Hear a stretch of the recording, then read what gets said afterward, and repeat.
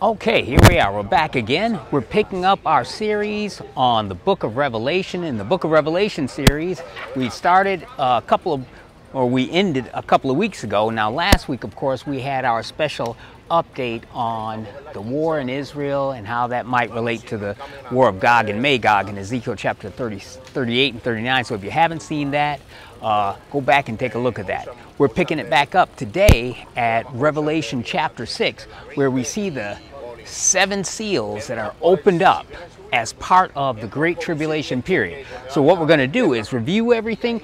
We started out in Revelation chapter 1. Jesus appears to John on the island of Patmos in 96 AD and basically shows himself to be the resurrected, glorified Christ, a figure so terrifying. John passed out. Jesus woke him up and said, hey, wake up. I got to give you some information that I want you to give to the churches. And he proceeded in Revelation chapter 2 and in Revelation chapter 3 to give 7 letters to the 7 churches of Asia Minor that existed at the time, of which we have a type or a shadow or a picture of to this present day. And so what we found out in Revelation chapter 3 verse 10 is that Jesus made a promise to the church that he would keep the church from out of the tribulation period, which was coming upon the earth to judge those that had rejected him during his earthly ministry and during the 2,000-year church era. It's now 2,000 years. At the time of John, it was about 60 years old. And so Jesus revealed in Revelation chapter 3 verse 10, John, tell the churches in this letter that I'm going to keep them out of the tribulation period. Jesus referred to it as the Great Tribulation period in Matthew chapter 24 and said if those days weren't cut short, nobody on earth would live. And then he goes on in Revelation chapter 4 to give the command, come up here. And we found out that in the very next verse of the very next chapter, John is snatched up into heaven in a type, picture, shadow of the pre-tribulation rapture of the church. And so we find out that John is now standing up in heaven, throne of God, and he sees 24 elders, which we found out were the 24 representatives of the church, which was already in heaven. So when John got there, he had moved through the space-time continuum, and that's kind of depicted or diagrammed right here. Here he is on the island of Patmos, and then he's snatched up to the Father's house up here. And so now he's in heaven, and he sees that the church is already there. How did the church get there? They got raptured there prior to the 70th week of Daniel, or the Great Tribulation period, or the day of the Lord's wrath. That's as variously referred to in Scripture. And so now John has been teleported physically outside the space-time continuum from 96 AD on the island of Patmos, where he was in prison for preaching the gospel, to the Father's house in heaven, where he now sees the collected, assembled church that got raptured sometime prior to that. And we see Jesus in Revelation chapter 5 being referred to as, paradoxically and almost contradictorily, as both the Lamb of God and the Lion out of the tribe of Judah. And John is asked the question by one of the angels, who's worthy to open this scroll, which we found was sealed with 7 seals and was, in fact, the title deed of the planet Earth that basically had been handed over from God to Adam as the governor of the planet Earth in the name of God, which Adam handed over to Satan when he listened to the voice of his wife rather than the voice of his God. In Genesis chapter 3 verses 1 through 6, that horrible moment has been depicted there, and you can take a look at that for refreshing of your recollection. That transferred control, leadership, ownership, governorship, lordship of the planet Earth from God's appointed man, Adam, to the fallen angel, Lucifer, Satan, the devil. And so what we find out then is that nobody in heaven or on earth, nobody in the church, no saint, no Old Testament guy, nobody in heaven, no Archangel Michael, no Gabriel, no cherubim was found worthy enough to open up those seals and receive it except one person. And that person was the Lion out of the tribe of Judah. And John was crying because nobody could open up that deed. He understood it was the title deed to the planet Earth, and that was necessary to rescue the citizens of the planet Earth, the human race, from the control and corruption of the devil, which would result eventually in its transference into the lake of fire apart from God forever. So John is crying, and then John's told, "Do not weep, for behold, the Lion out of the tribe of Judah hath prevailed to open up the seals." And so, man, he looks at this this figure, Jesus, who's being referred to as a lion out of the tribe of Judah, then he appears in the form of a lamb as though he had been slain, which is a paradox. He's this ferocious lion that's going to bring the judgment of God on the earth for its evil and for rejecting God's get out of hell free card, the gospel of Jesus Christ. And then he appears as a lamb that has been slain. What that's doing is painting a picture for us and teaching us that the only way that the human race could be saved is, as we saw laid out in the Old Testament, in Exodus chapter 12 and Exodus chapter 13, that the figure of the Passover lamb that had to be slain before that very first Passover was a lamb that was spotless and clean. And then when you took the blood of that lamb and put it on your doorpost in the form of a cross, and this is, 2,000 years before Jesus is born, that is the only way that the destroyer who would go through the land that night, sent by God, would pass over you and not come in to destroy the house.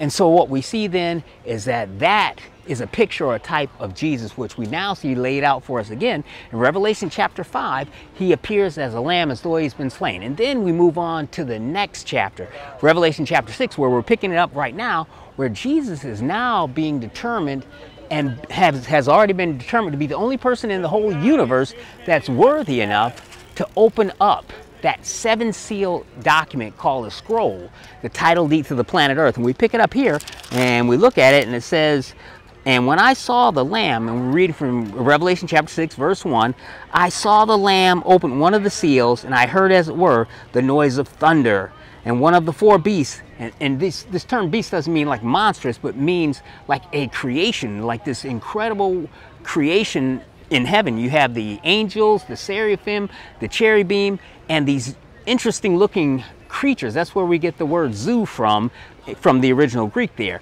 Not a monstrous beast, but a different type of creature that has the appearance of, sometimes they look like a human, sometimes they look like one of the animals we have here on earth.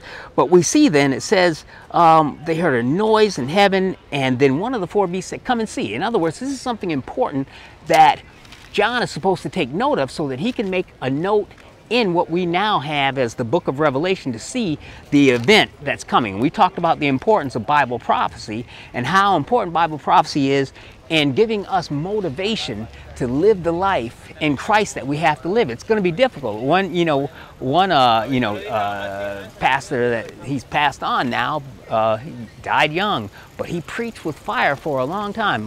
His name was Darby, Stephen Darby. He said, in his prayers to the Lord, he said, "Lord, I'm glad I'm saved, but living for you wasn't an easy thing." And that's the way it is. If you're really born again, it's not going to be easy to be a follower of Jesus Christ, especially if you follow the strictures of Scripture. Now, I'm not talking about just avoiding, having sex with your neighbor's wife or going to strip clubs.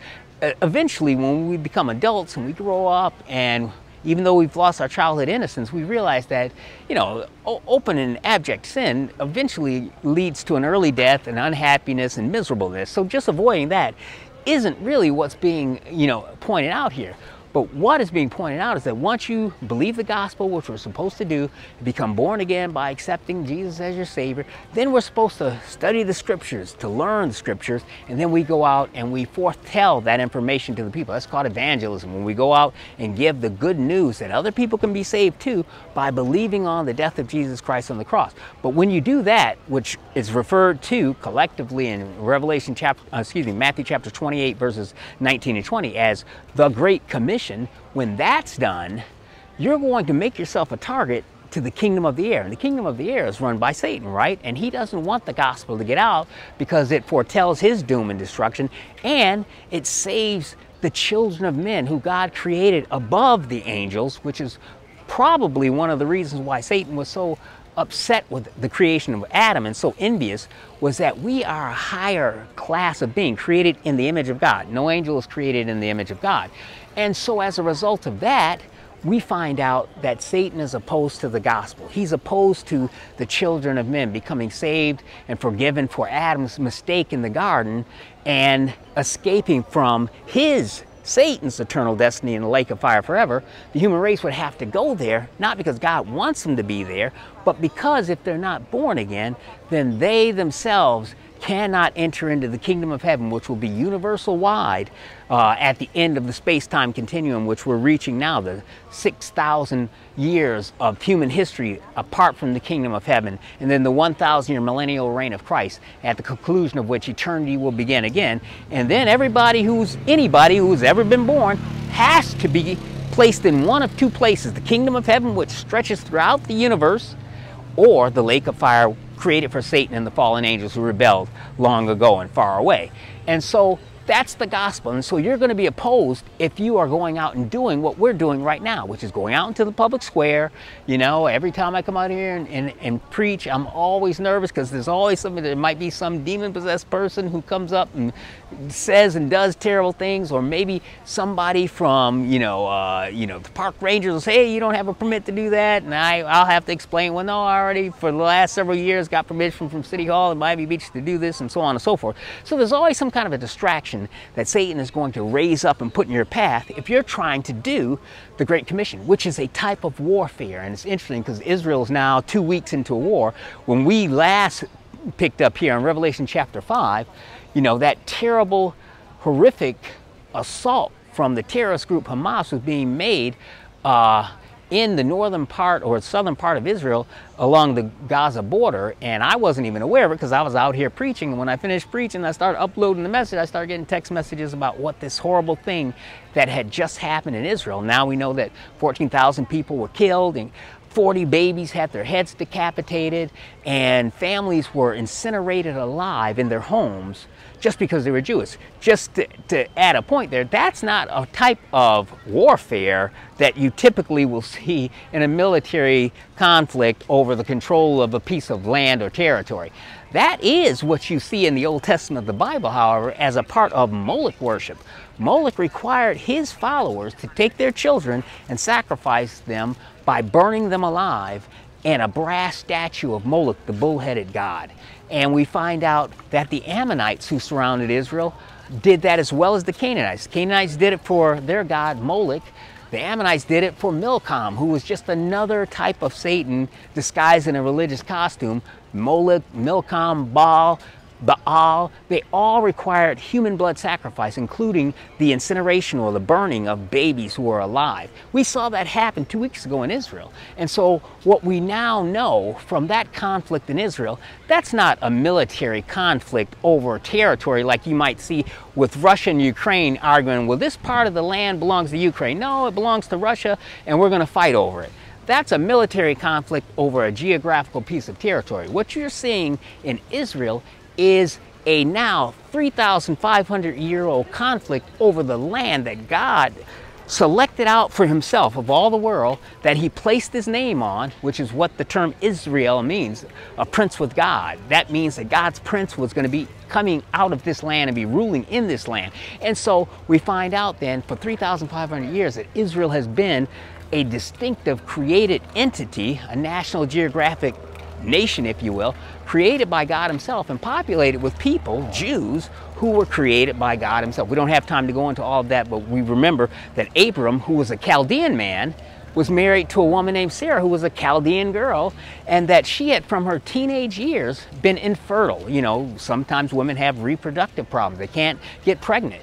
And it turned out that Sarah was one of those women who had been married to Abram from her teenage years all the way up to she was about 90 years old, and she couldn't have a baby until God showed up and said, Abram, because of your faithfulness to me, you have rejected the false gods of Chaldea and have worshiped the one true God. I'm going to bless you and your descendants, and I'm going to raise up to you descendants, that'll number the sands of the seashores. And that's where you get the Jews from.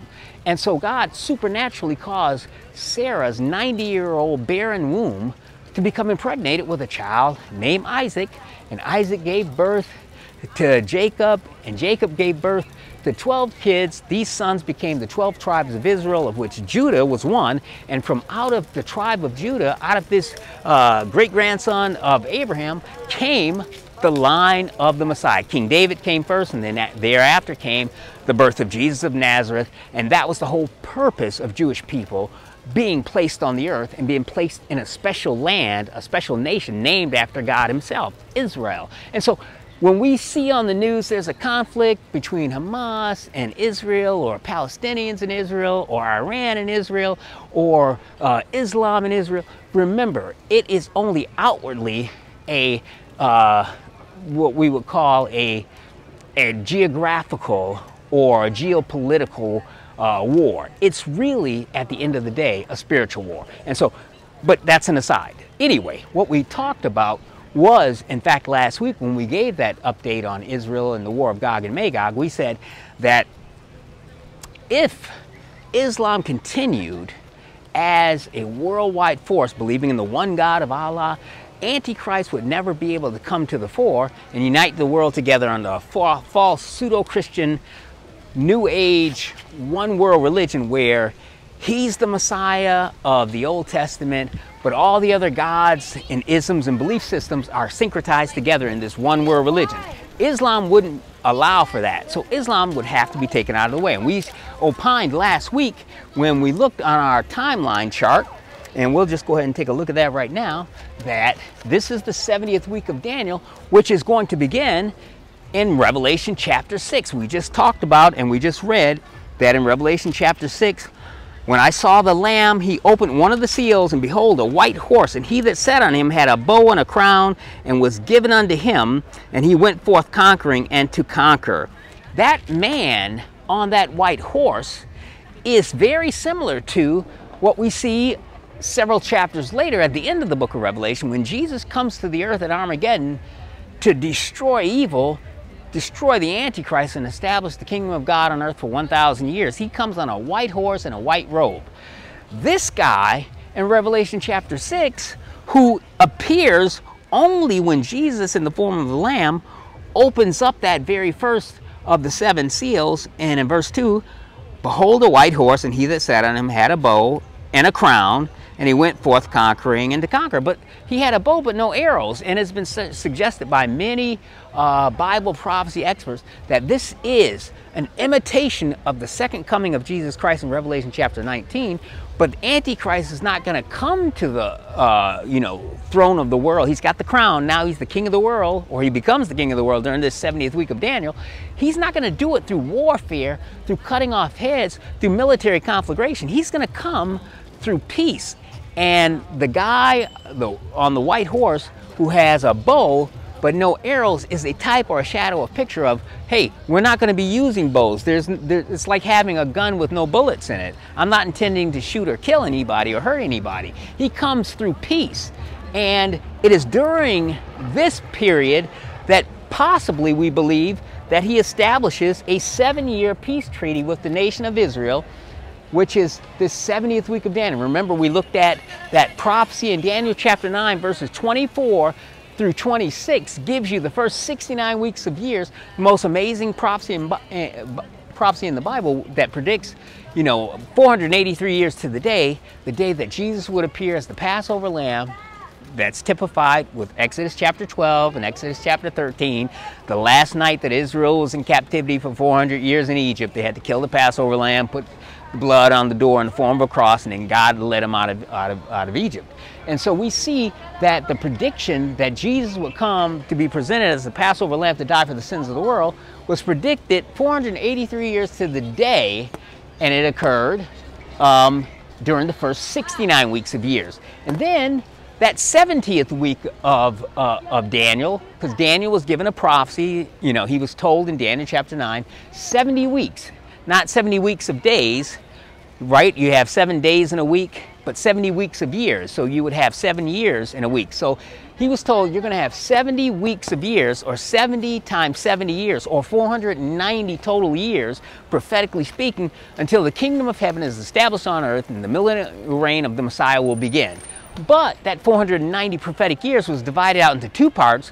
The first part being 483 years leading up to the crucifixion of Jesus, and then separated by the 2,000-year parenthetical gap we call the church era, whereupon that 70th week would begin at some point after we found out the rapture of the church. And after the rapture of the church, now Antichrist can be revealed. We found out in 2 Thessalonians chapter 2 where God revealed to Paul that the Antichrist couldn't be revealed to the world, couldn't be revealed and come out until after the church was taken out of the way. And we don't have time to look at that, but we've got some teachings on that. Look at the rapture teaching we did not too long ago in South Beach Gospel Ministries. If you haven't liked and subscribed yet, please do. When you like the video, it pushes the algorithm up and it goes to 1,000 more screens around the world. So do that. We're now on Telegram as well, where we can do messaging and things of that nature, and Facebook and Rumble. So South Beach Gospel Ministries on YouTube, South Beach Gospel Ministries on Rumble, and you can now find us on Facebook and Telegram as well. So anyway, what we pointed out was that the rapture would have to come first, and then the Antichrist would be allowed to be revealed. That's what we're looking at in Revelation chapter 6, verse 1. We're seeing that Jesus himself is the person that releases the Antichrist on the earth. And why does he do it now? He had to wait. He couldn't do it a long time ago. He couldn't do it right now because the church is still there. Antichrist would immediately go to the church and destroy the church first, because Antichrist knows that the church is the bride of Christ to be. And so Antichrist, this man we sort of have depicted right here, Antichrist, Revelation chapter 11, verse 7 through 13, calls him a beast. And we find 2 Thessalonians chapter 2, the lawless one, the man of sin who can't be revealed until the church is removed from out of the way. And then in John chapter 5, we find out that he's the one who comes in his own name. 2 Thessalonians chapter 2, verse 3, the son of perdition. Revelation chapter 6, verse 2, the rider on the white horse that we just talked about. Some of the attributes of this Antichrist guy that we're looking at that just got released by Jesus himself in Revelation chapter 6, verse 2, is that he's going to be an intellectual genius. How do I know? Because it said so in Daniel chapter 7, verse 20, Daniel chapter 8, verse 23, Ezekiel chapter 28, verse 3. He's going to be imbued or indwelt by Satan himself, the most intelligent creature in all of the universe. The most powerful, intelligent creature in all the universe is Satan, our adversary and God's adversary. Another attribute of the Antichrist, a persuasive orator. We find that, again, Daniel chapter 7, verse 20, Revelation chapter 13, verse 2. He's going to be a shrewd politician, Daniel chapter 11, verse 21, Daniel chapter 8, verse 25. And that's probably why he's going to be able to broker a peace treaty that wouldn't be possible as long as Islam is on the earth. So if, as we suggested last week in our Gog-Magog update, Israel Bible Prophecy update, that after rapture of the church, sometime during the first half of that 70th week of that last 7-year period of time, remember there's a total of 490 prophetic years, the first 483 already occurred up to the crucifixion of Jesus, the last 7 years would occur during the 70th week of Daniel, and that will be triggered by what? Daniel chapter 9, verse 27, when we find out that a covenant is confirmed for 1 week. And many Bible prophecy expositors suggest that this is a peace treaty brokered by the Antichrist, who comes not as a devil or as a monster or as a bad guy in the beginning. He comes, remember, he's the guy with the bows and no arrow, riding on a white horse with a crown. He's going to come as the king of peace.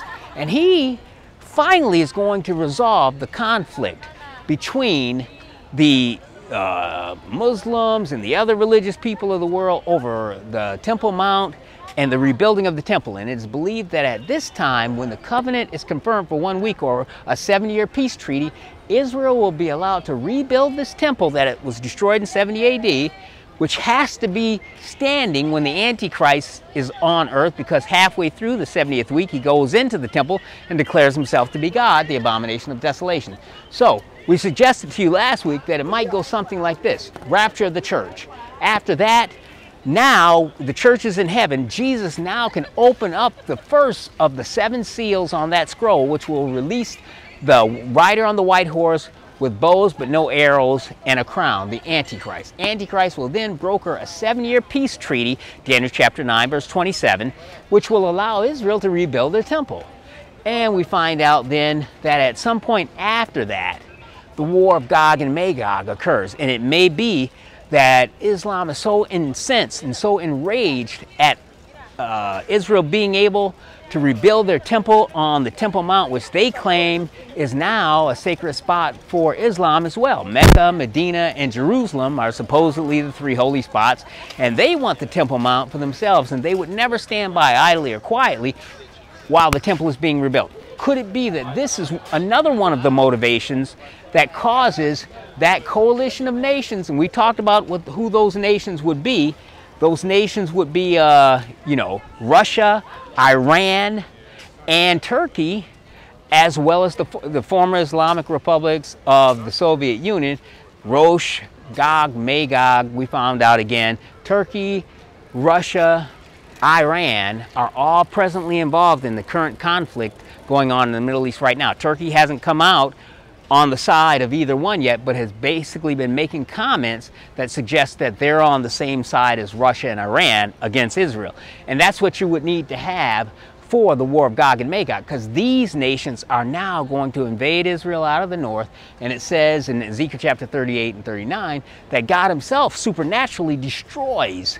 So this peace treaty that the Antichrist, probably arising from out of the west, a leader arising out of the west, the Antichrist, allowing this seven and Russia, and it will lead to the invasion. Maybe to take a spoil would be to take the temple of God on the Temple Mount, which is now just recently rebuilt, and turning it into the great shrine of Mecca, you know, like Mecca. They have their Al-Aqsa Mosque on the Temple Mount. They may take or have an idea to either destroy the temple of God on the Temple Mount or convert it into an Islamic mosque. And so what we see is that for whatever the motivation is, they invade and they're supernaturally destroyed over the mountains of Israel. Now you have Russia gone, you have Iran gone, you have fundamentalist Islam gone, which would never allow an Antichrist figure to unite all the nations of the world together under a...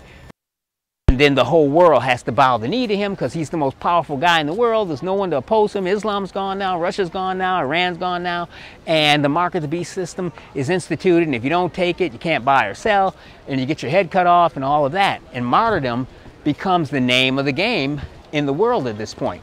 So, again, Antichrist attributes: in addition to being a shrewd politician, he's going to be a financial wizard. So he'll solve all of the economic problems that the world is now undergoing, which I would suggest to you is being manipulated by the powers that be, that control the corporations, that control the nation, that control the central banks. And this is all being orchestrated to force all of the nations to come together in a sort of socialistic society that Antichrist will rule over, and the mark of the beast system will have total control. He's going to be a military leader. Eventually, he's going to become militarily aggressive. And that won't come until after Islam is destroyed, and maybe the war of Gog and Magog is something he's going to try to take credit for. See, God was acting on my behalf because I let you guys rebuild your temple, and so the God of heaven, who is my father, destroyed Islam for you. Now you got to worship me because God wants me to be the ruler of the world. And so he's a powerful organizer, we find in Revelation chapter 13. He's a unifying religious guru. We find that from 2 Thessalonians chapter 2, verse 4, Revelation chapter 13, verse 3, and verses 14 through 15. And physical description, interestingly enough, Zechariah refers to him as having a deadly head wound, one eye, one eye is darkened, and Revelation chapter 13 talks about him having a deadly head wound. Maybe there's an assassination attempt on the Antichrist sometime after this war of Gog and Magog is won. And then when he supernaturally rises from the dead, just like Jesus did, he now has a mark or a scar where the assassin attempt occurred. Maybe somebody shot him through the eye with a gun. And when he rises from the dead, the whole world says, who can make war against him? The whole world wondered after the beast, who can make war with a guy who can't die?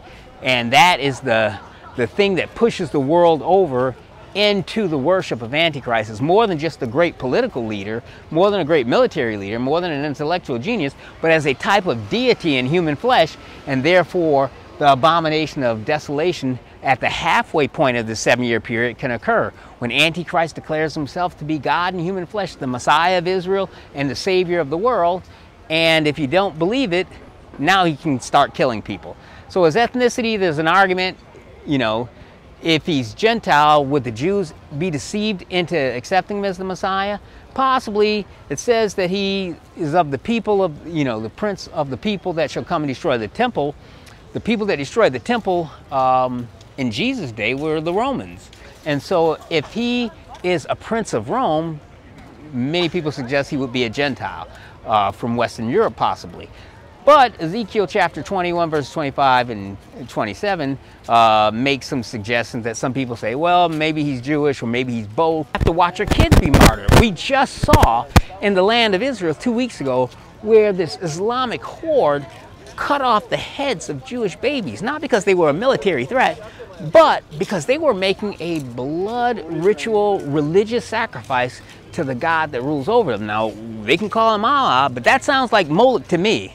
From the Old Testament, when you cut off babies' heads and burn babies alive and burn human beings alive to assuage your God, that sounds a lot like Baal, Milcom, and Moloch of the Old Testament, which was practiced daily by the nations surrounding the little land of Israel in the Old Testament, which is why God had to separate Israel out, not because Jewish people were better, but because he wanted people that were specifically set apart for him so that he could introduce the Messiah into the world to save the whole human race, which is exactly what happened, and that's why he's called the second man and the last Adam, to distinguish him from the first man, the original Adam, who fell and condemned the whole race because of his fall by listening to the voice of his wife rather than the voice of his God. That same way, God repeats it, but this time he sends a second man who is a perfect Adam, who does not fall into sin. And because of the second man, the last Adam's perfect life, he can now substitute in for the first man, the original Adam, and now everybody who believes through faith can now be forgiven and obtain the eternal life that we were always supposed to have through Adam if he had not fallen. So anyway, that was an aside, but we're going to see in Revelation chapter 6, and that's your homework, read through that as after you go through this, and you'll see that there is a total of 7 different seals. The first is the Antichrist is revealed on the world. And the second one is the red horse of war and bloodshed. The third seal is the black horse of famine.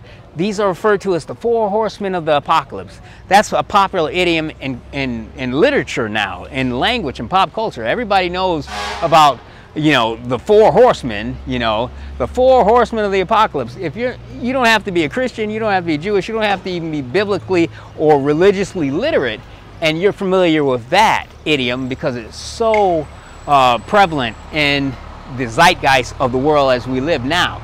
And so what we see then is that the next one, or the fourth of those 7 seals, in heaven. Who are these guys? These are the martyrs of God who have refused to bow the knee to the Antichrist and have come to their senses and realized that the gospel of Jesus Christ was all truth, and eventually they're going to be put to death. And we pick that up in verse 9, and it says, "And when he had opened the 5th seal, I saw under the altar the souls of them that were slain for the word of God and for the testimony which they held. And they cried with a loud voice, saying, How long, O Lord, holy and true, dost thou not judge and avenge our blood on them that dwell on the earth?"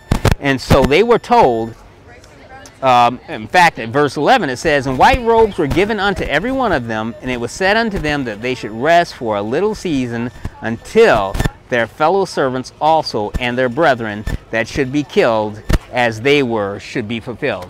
So what we find out then is that believing on Jesus by faith isn't going to get you saved after the rapture. It's going to have to be believing on Jesus by faith plus martyrdom, or being willing to accept martyrdom, that is going to be required. And these guys accepted it boldly and bravely, and as their souls were gathered, remember they haven't been raptured, so they don't have their resurrection body. The church is already in heaven in their glorified resurrection bodies. That's how come they can sit in seats and thrones around the throne of God, and the 24 elders can come and walk and talk and interact with John in physical form.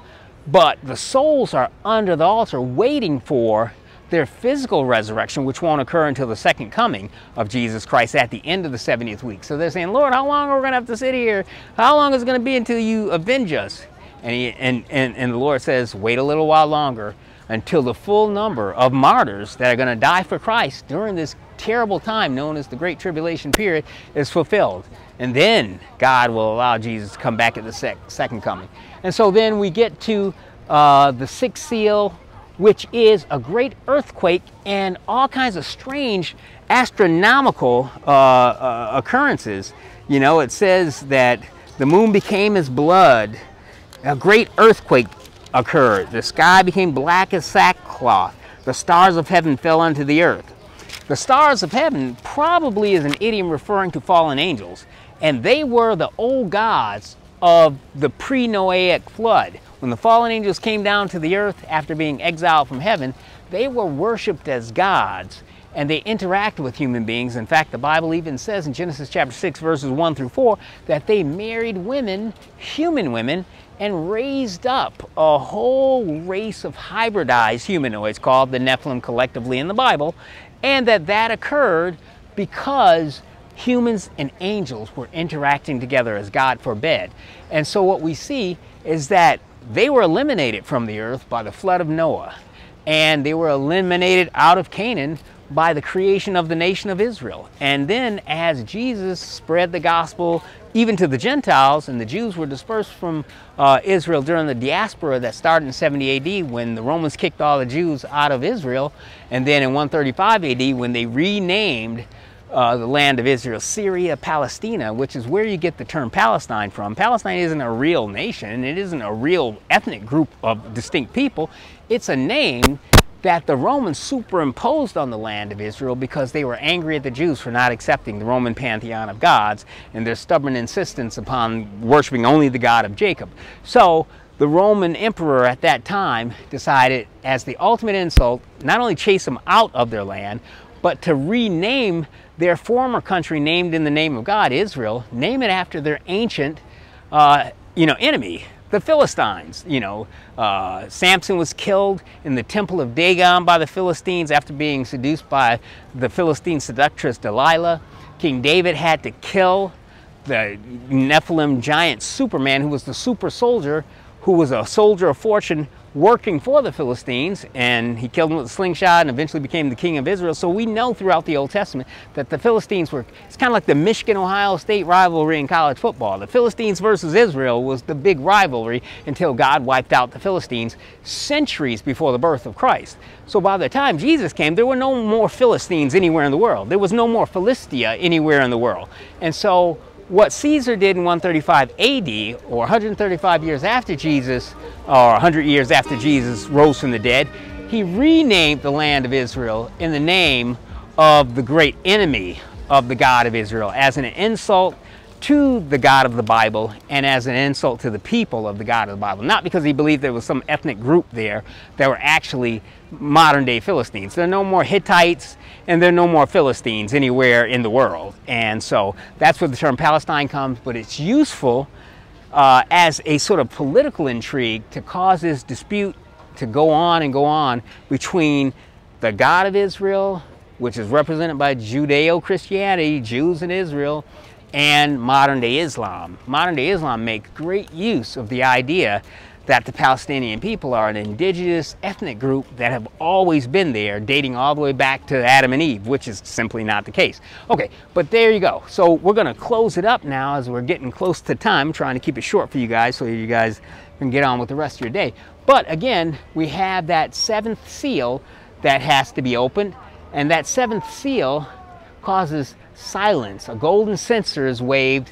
There's silence in heaven. Why? It's been suggested that's because the seventh seal now triggers the next seven of these three sets of sevens of judgments, the seven trumpet judgments, which are going to be even worse than the seven seal judgments. And then the seventh of the seven trumpets judgments is going to open up the seven bowl judgments, will be the last seven judgments on the planet Earth prior to the second coming of Christ and the Battle of Armageddon and the conclusion of it all. So again, the seven seals we have laid out for us now. When does it occur? Many people have suggested. God bless you. All right, amen. So that's, and again, that's another reason why we come out. Hey, that's right, amen. She says there's light in a dark place, and that's exactly right. That's the whole point there. That's why we come out here to preach the gospel. We do a longer teaching house church, in-house, either in my home or in other people's home. But the reason why you come out and do it publicly is so that people can see, as these two ladies that just walked by on their way to the beach said, hey, this is light in a dark place. South Beach has beautiful palm trees, the sun is shining, it's a glorious day, but darkness spiritually prevails up and down Ocean Drive because the world has rejected largely the gospel of Jesus Christ. So that's why we come out. We do it here so that people can see and hear this. They aren't going to go to a church or aren't going to go to a YouTube page dedicated to the gospel of Jesus Christ. And that's why you guys should go out and do the very same thing, because you can get rewards in heaven that the church now in Revelation chapter 6, the church has already at this point probably received their rewards at the Bema Seat judgment. So even if you're saved, you're going to be judged by how you lived your life after you got saved. And we're going to see what rewards you're going to get. So again, you have 7 seal judgments, 7 trumpet judgments, and 7 bowl judgments. And each one of those series of 7 becomes progressively worse. It has been suggested by some that the first 6 of those seals that are open that we just went through today happened during the period of time that, here we are as the 70th week, that it probably happens during the first 2 years of that 70-year period of time that we're calling the 70th week of Daniel, or the Tribulation and Great Tribulation period. Some others have suggested that the 6th seal might not occur until as late as the 5th year. I tend to agree with those that say it happens probably within the first 21 months of the 70th week of Daniel, which is triggered by the rapture of the church in that 70-year covenant. Probably during the first 21 months, or just short of 2 years, these first 6 seals, Antichrist is revealed, and then the other 5 seals that come after Antichrist, which result in cataclysmic changes to the heavens. The sun goes dark, fallen angels come to the earth in physical form again, just like they did prior to the flood of Noah. Babies do not have political value. That was a blood sacrifice. That was Moloch. That was Moloch worship. That was Baal worship. That was Milcom worship, killing babies, spilling their blood to appease your God.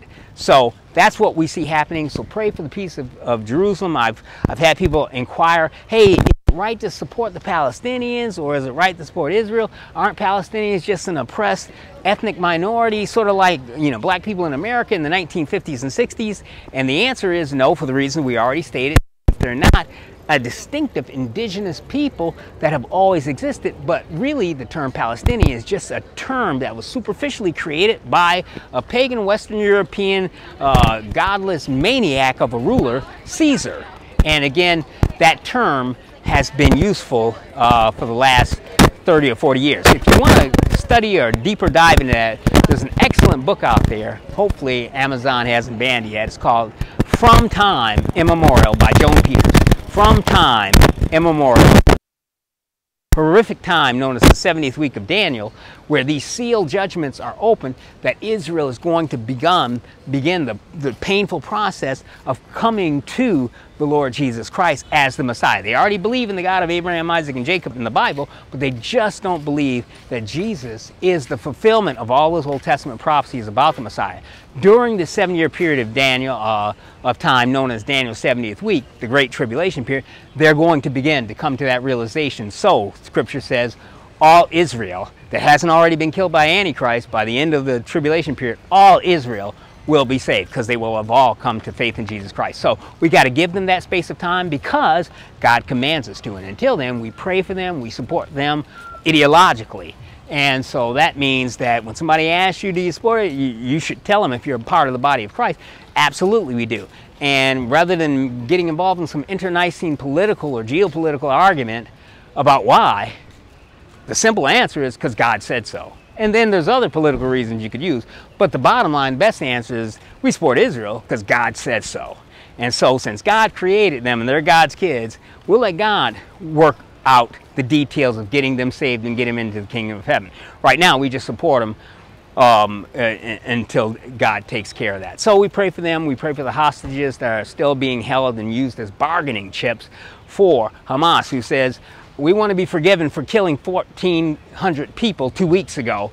If you just drop it and forget that ever happened, including the 40 babies that were decapitated simply because they were Jewish, then we'll release the other, 120 hostages that they've got held or so. Maybe it's closer to 200. But either way, there's something terribly wrong about that you can go out, kill 1,400 innocent people, including decapitating 40 innocent babies, and then, because you decided not to kill 200 of them, you say, if we let the rest of these 200 go and not kill them, like we killed the first 1,400, will you forgive us and just drop and pretend like it never happened?